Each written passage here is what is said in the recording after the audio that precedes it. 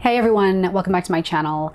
Today I will be doing another video responding to my hate comments. So check out my first one where I kind of started off down the YouTube comment rabbit hole. I talk about how I started archiving my favorite YouTube comments and responses on my Instagram at A Heated Mess. I post to my Instagram stories pretty frequently, almost daily at this point. And then I archive my favorites to an Instagram highlight reel called YouTube Hate Comments or YouTube Comments. I think I'm reaching capacity now. I think you're limited to 100 stories. So I'm gonna have to create a second one. We're just gonna continue on. And like I mentioned in my other video, I initially tried to separate the groupings of comments by like the racist comments and then the creepy pervert comments and then the Karen comments, but it just kind of got all mixed up. So let's just go ahead and dive right in. So Kevin S, he says, maybe you call your people back at home and tell them stop to make counterfeit stuff and you sound kind of ignorant and want to be rich, probably driving BMW 320 LMAO. Anyway, we'll come across, there's a meme that just totally summed up my face when I read these comments, and it's like, you're trying to insult me, but it's in the most grammatically incorrect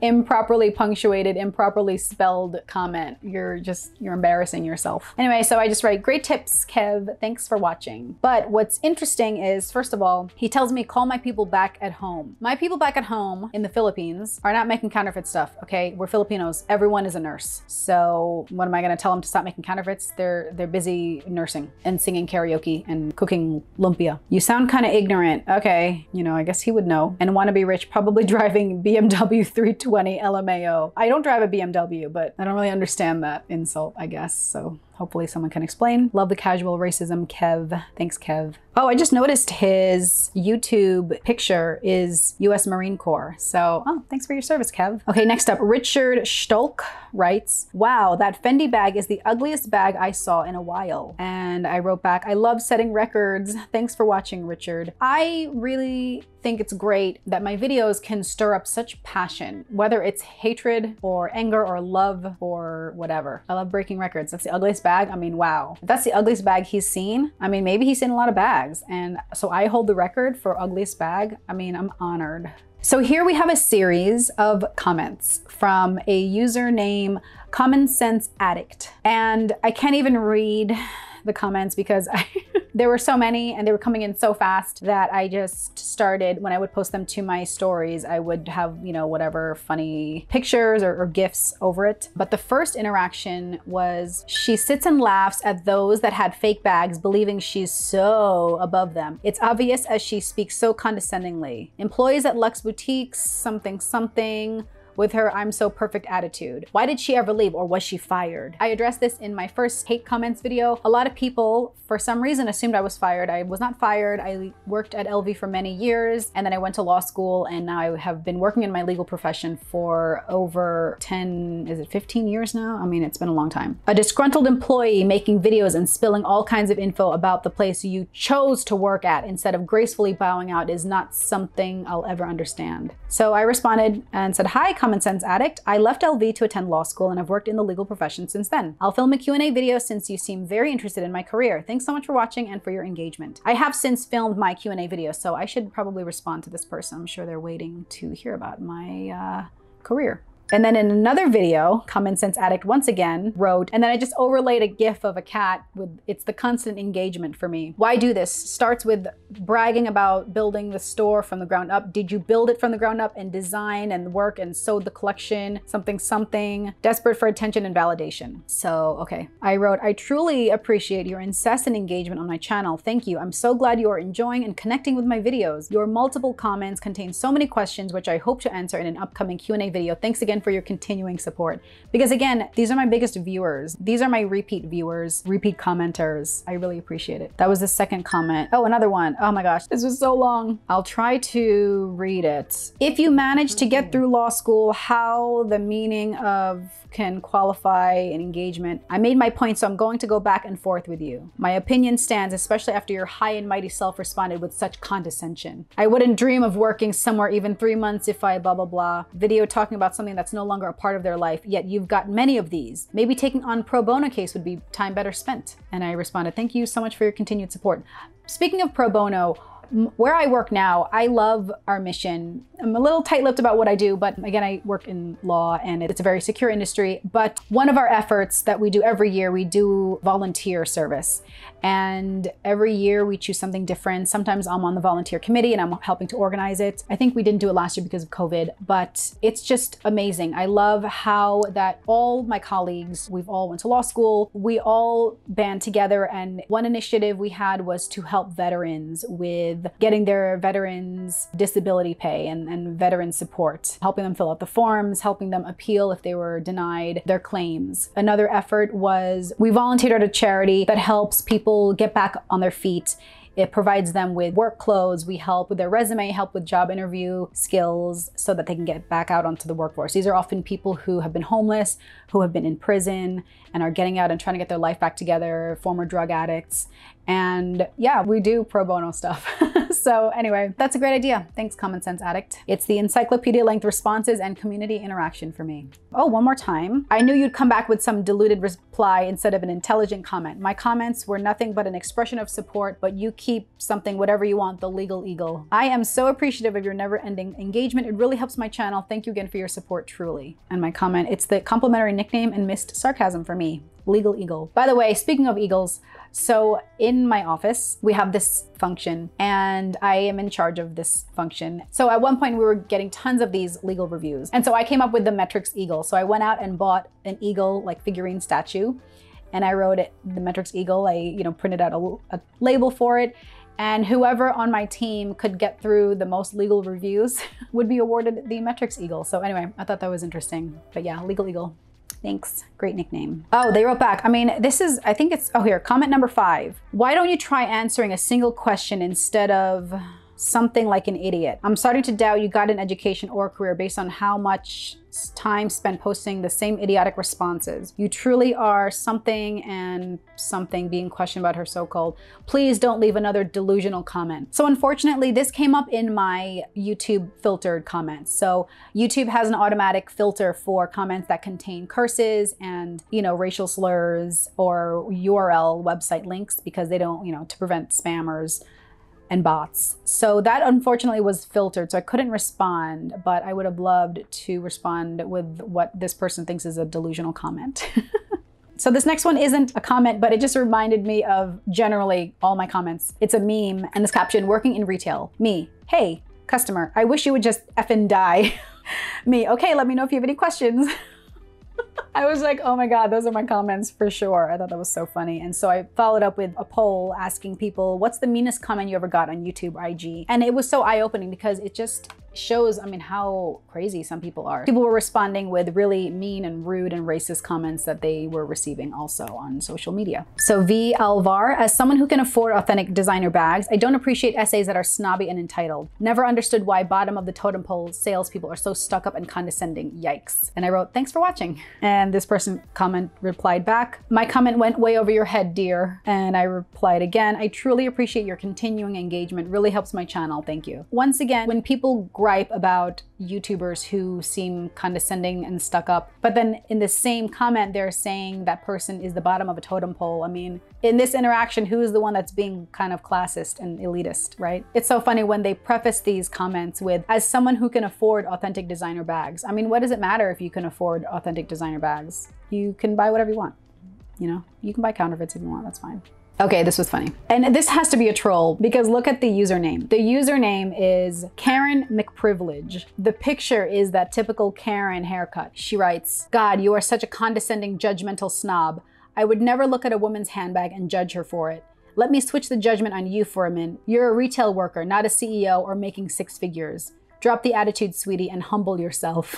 How funny. First of all, I am making 6 figures, but that's okay. I just thought this was really funny because they literally, it had to be a joke. Karen McPrivilege. So, okay. So I definitely would categorize this as one of my Karen commenters. She hasn't reappeared though. I was really looking forward to another appearance from her, but Karen McPrivilege, is that you? Let me know. This one was short. BU today writes, you are so effing fake. And I put a duck over the curse word. Thanks so much for watching. Hope you have a wonderful weekend. It was a Friday.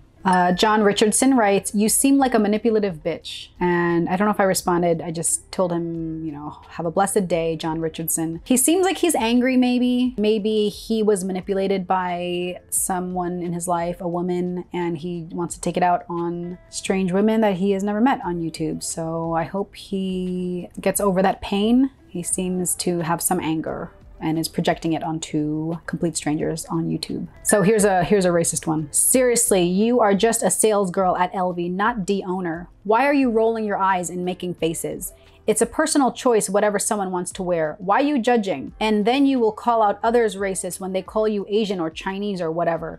What exactly are you doing?" So I wrote back, "I thought I was the owner. Thanks for clarifying, and thanks so much for watching and engaging." And then they wrote back, "Change your name to Chinese Mess."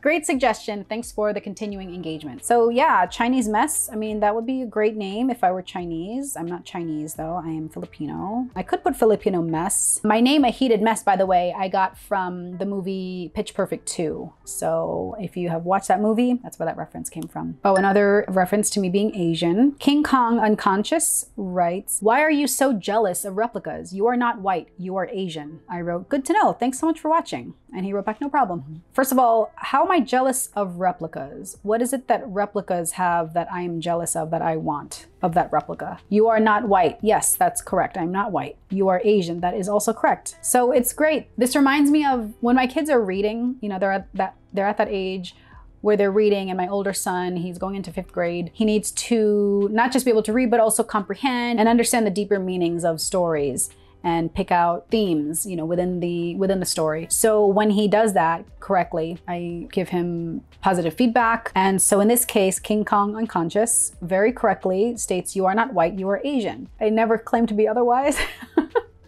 but thank you. So you know, it's one of those instances where I'm just like, yes, that's correct. I guess I just feels like I'm talking to my 10-year-old son. This one was interesting. Mopar family.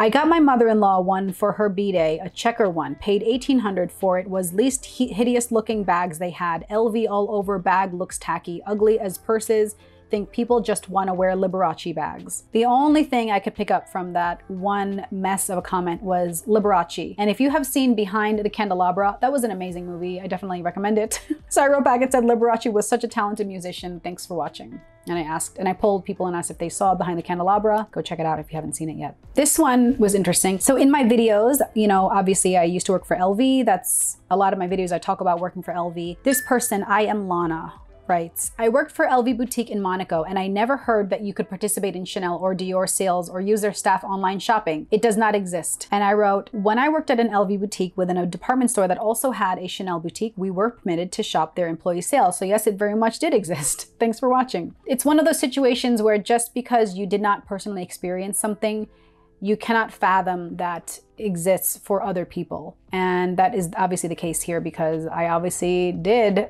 benefit from these discounts. This was in my LV employment perks and discounts benefits video. I mentioned that because I worked at one point at an LV boutique within a department store, we were graciously afforded the opportunity to shop the Chanel employee sale. And that actually was where I bought my first Chanel bag. And it's actually right there, if you can see it. That Chanel, it's the Cambone bag. So yeah, it definitely did exist.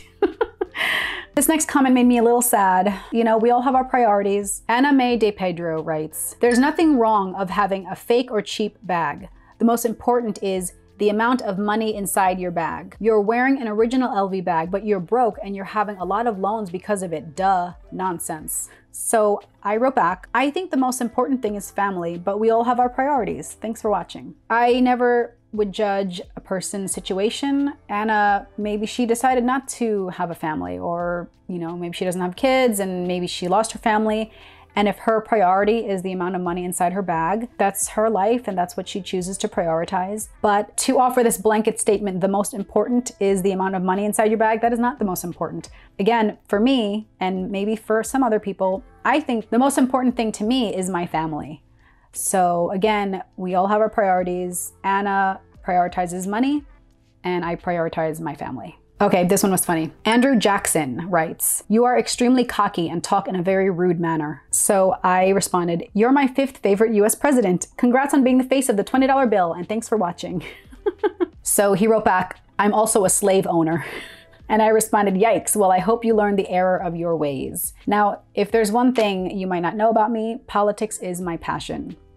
I don't get into politics on my channel because it's very divisive, but if a former US president, whether or not he owns slaves, comments on your YouTube channel, I mean, I just wanted to let him know. How many people do you know are on the face of US currency? Okay, this next one was so confusing. Vishnu Athena Dufale, number 4. I can't even, I'll post it here, I'll try to read it. So what if people buy fake bags? That's all they can afford. Not all people can afford expensive things like you, so don't misjudge them. They happy for having their fake bags or things, and most especially, they worked hard till single penny of it. I wrote back, they sure can spend every single penny on counterfeits, as long as they don't insist LV repair it. Thanks so much for watching. So again, that is on my counterfeit bag video, and people can wear whatever they want. In that video, I never said that you cannot buy counterfeits. The entire video was me explaining what happens when customers bring in counterfeit bags and often want them to be repaired. So wear whatever you want. Just don't expect LV to repair it if it's a counterfeit. So here's a returning fan. DB writes, right, she was probably just a sales associate too, lowest rung on the ladder. And I wrote, I truly appreciate your continuing incessant engagement and multiple views. And they replied, I bet you need the 2 cents you'll get from it. I wrote, not how it works, but I love how supportive you are. Okay, let me know when you finally reach 1 cent from my engagement here. I said, that's 6 or 7 comments from you within 10 minutes. You are in the running as my #1 fan. And they wrote back again, I bet that's why your overblown narcissistic ego had to tell itself. I bet you couldn't stand looking at that number. Whatever helps you sleep at night. Have a great day. And I wrote back, are you flirting with me? And they wrote back again, super cruel, nothing luxury about these bags. They have a lot of blood that had to be shed to make them. And I responded and I congratulated him. Wow, 8 comments on 1 video. You are officially my biggest fan today. Here's your trophy. And then they couldn't help themselves. They wrote again, a whole bunch of things. She probably makes a few cents from ads. Money can't buy anyone taste.